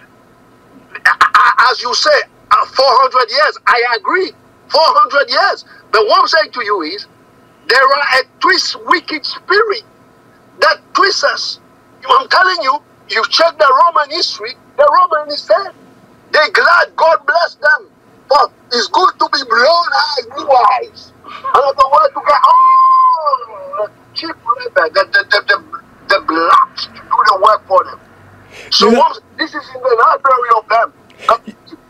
I'm saying there's a very few preachers can preach on that. It's happened very few, and they don't last. Yeah, they wouldn't be allowed to do that. If we want to speak about God, we can't say one chapter and the other chapter we don't say. Why? What's the matter? What's wrong? No, baby, you're laughing, but I'm telling you. I hear you. Believe me, I hear you. I hear what you're saying. The Bible says. I totally hear and I understand where you're coming from. I hear you 100%. The Bible says you can know the truth and the truth will set you free. This main meeting in church, when I ask that question, pastors give me dirty look. Dirty look. Hold on. Can I just say something here? It's quite interesting. But Bint is stirring us up a bit here right now. But Bint is stirring us up. but we not finish that section. We got to finish because David start with love. But if you don't love God, what I'm saying to you, Jesus never afraid the Roman Empire. Never. Jesus never. When he left, he told them, go in the well and preach. And I'm telling you, those disciples was facing the same problem with Jesus. And they never afraid. So if me and you, as ambassador, son of God, that's what Jesus described in John. We are son of God, ambassador, and a citizen in his kingdom. I have a scripture because we are stick with the scripture of love. I didn't want to come to it with it. What I'm saying to you is, if we are to believe me and you, we say we are different, which I believe we are different. So we got to tell the truth. How could you tell little Barak and Miriam about God and your daughter, your grandson David, and then you say what they tell you, and then the other part you don't say? It's true. No. You see me? I get problem because I believe God put in my heart. I didn't come here. When I came here as a porter to work in the hotel, as a porter with a permit. And I believe now from everything I did, that was a season. And my season, that is over now. Not even a painter. And I'm telling you, I believe I came here for God's purpose. Amen. You may not agree with me. No, I will agree with you. I believe, even brother don't know. Brother Ronald, you got to line up very carefully. What to check. I'm praying for you all the time, and I'm telling you, God is taking you. That what you do every Sunday, God is going to take you. And I'm saying to you, even your people, they must say, what's going on with you? We've been together all the time. And God wants you to go same way like Joshua. Yeah. Go to the promised land. Yeah. Lead my people. Well, teach them. Yeah. Well, So I'm telling you, even your friend, even your pastor, which is good, you respect him. But I'm telling you, there will come a point where God will take you, you will see. Yeah, it's not just me alone. It's not me alone. It's not me alone, Brother Binti. It's you and Brother David as well. God will take us places because you see. You know what I believe? We are 3 Hebrews boys standing in the fire. That's yes. all. Do you understand? 3. Oh yes. 3 Hebrews boys standing in the fire. David, I'm 100% sure that God is using him. Yes. To correct, for correction, same way God used God to correct the church. That's right. I'm telling you. So you might not agree with me, but what I'm saying to you, that scripture, that is not finished. Because if we true believer, we have to bring everything lined up with the word. Everything. I think everything. So. Not half. Not half. Not chicken. Not chicken faith. Yeah. Well, the Bible says, seek first the kingdom and all will be added. God will add extra knowledge, extra wisdom to us in due season. But yes, we must definitely continue this. Binti, I will always appreciate whenever God puts anything on any of our hearts that we be bold and come to this platform with it. You know, we have to be able to have a discernment to listen to that still small voice and never be afraid to speak. And anyone who wants to stop you from speaking is not of God. So we have to be open to the messages of God when they come. You know, even if it means we go over a period of time, which we've gone over today, it is well. Because the whole time that we've used was given to us by Him. So, you know, we don't dictate time. So I'm very grateful for today's conference, fellowship, coming together, iron sharpening iron. Yes. Let's pray that, you know, the Lord will be with us each day that He grants us, and that He will forever be the head of what we're doing, and that we will all remember to be humble. Yes. And as for me, I don't need any titles or anything. I'm just here to receive from God, to learn from my brothers, to get the message from God. I don't need any titles at all. My joy and my pleasure just comes from being able to serve Him and to call Him my Savior. That's all I need. Nothing more. To remain as humble. And I want to be more humble. Every day I say, Lord, make me even more humble. Because the more humble we are, the more we will hear from Him. The more humble we are, the less they will see of us and they will see Him. You know, what we're all aiming for is when we speak to the unbeliever, they don't hear from Brother Donald, Brother David, Brother Binti. They hear from God. The only way to have that is to remain extremely humble. That's I've seen right. churches where they give a whole bunch of titles, superintendent, and you know, I've heard evangelist. I don't need no title whatsoever. No title. The only title that I need is servant of God. Do you know? Maybe even lower. Do you know, brothers, that in 1983 I was ordained minister by a very notable minister in Jamaica named Bishop Johnson from Brownstown, St. Anne's. So I've had my ordination now for the last nearly 40 years now. Yeah, never 37 years or whatever. Yeah, I've been ordained a minister, Pentecostal church, Apostolic Ark, very wonderful church, and big church as well, big organization. So, but I mean, as you just mentioned, David, that it doesn't matter what they call you. It doesn't matter to me either what they call you. Know, whether they call you. I mean, because the thing is, how I see it.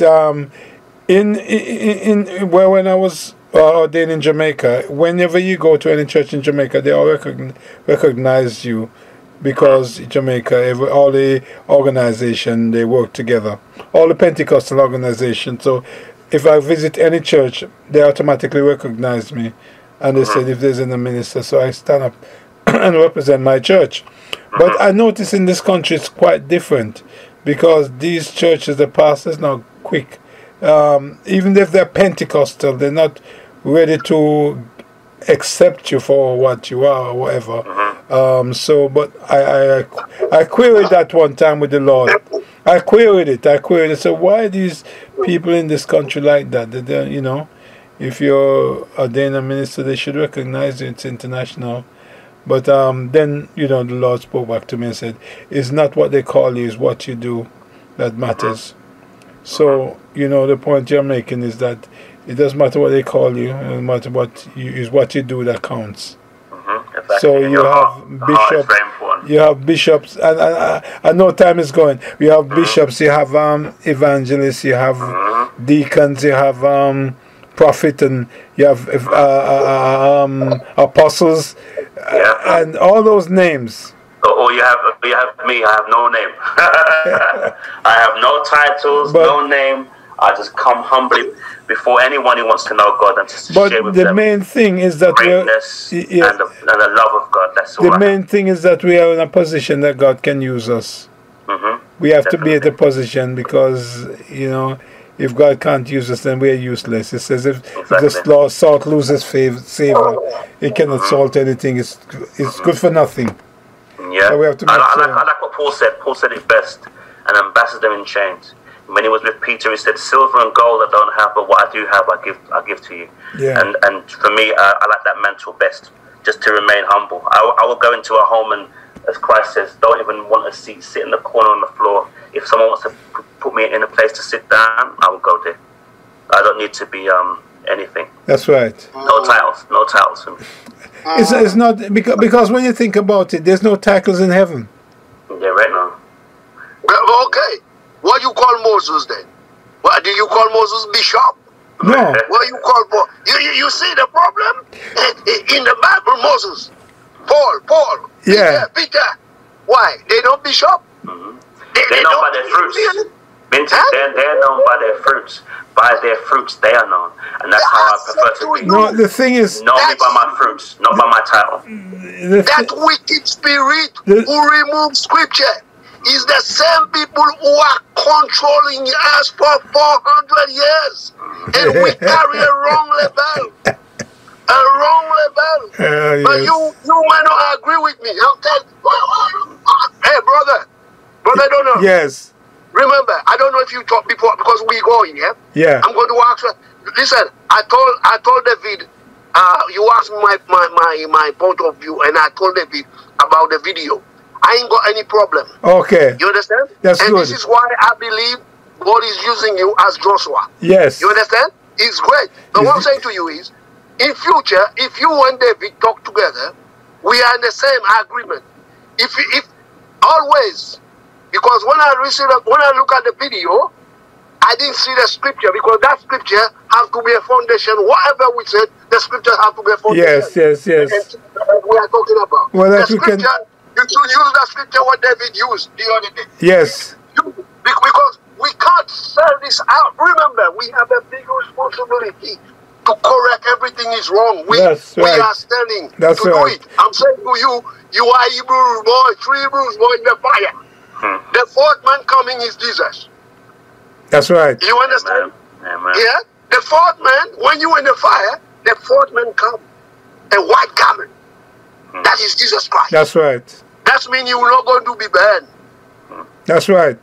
That wicked spirit, what the second virus they come, we're going to carry on the same way. And the same way, that virus, that wicked spirit is not going to touch you. It's not going to touch your wife, your children. You're going to be safe. God is there to protect you. You know something. I know we have to close off soon. You know what we have to think about. You have to think about, my brethren, is the power of agreement. We need to think about that. The power of agreement. And you see, we've been talking for over 2 hours, and we are on the same sheet, and we're on the same page. It's awesome. Yes. Yes. Amen. Yeah, I tell you, I love Thursday. I never believed Thursday was going to be like that. I'm cool. And I tell God is able. Yeah. God is in control. Thanks for you. I'm telling you. Well, God bless. I will say before I go, it's, you see, like when the enemy comes in to try and cause disruption, the one thing that gives me joy is on Saturday when the text messages come and I'm being told by those that participate how wonderful it was, how to look forward to Saturday. So to hear you as well, Binti, saying you look forward to Thursday, all it does for me is reminds me that God is in control. Well, it's a blessing. God is the one that put this together. It's a blessing. He's at the helm. So to God be the glory. Well, God will get the glory, my brother. God will get the glory. And that's the important thing. Yeah. So, it is well. It is well. Everybody, be at peace. May the good Lord cause his face to shine upon you. In all that you do, bring you peace, joy, and happiness. We thank thee for this day that we're able to speaking of his greatness, of his mercy, and more importantly, about his love, his agape love. So, and for this, we are truly thankful to you, Lord. We give you thanks, Lord. We give you praise. We give you honor. In Jesus' name. Not in our own names, but in the name of Jesus, the name that belongs above every other name. Jesus Christ, the Savior. Yes. Amen. Amen. My brother. My brother D. Yes, sir. There's one thing we sing. Yeah. What happened with that? Brother Binti? Brother Binti. I will say no more. I will say no more. The brother Donald just say we agree, but it was. It's about 3 weeks now. I haven't heard him. Yeah. So God is in control. Whoever he wants to be here will be here. Well, I said the same thing every Saturday. I said that whoever's meant to be there on that day is there. That's it. We cannot force anything for anybody. But we keep everyone in prayer because we love, because we have love in our hearts. We always pray for anyone who's not here. But God is in control, and everyone have to work at their own salvation. That's it. So I've tried. So what you can do is try. Okay, all right. Okay. God is in control. Okay. Be at peace. Blessings. All right. Blessings, brother.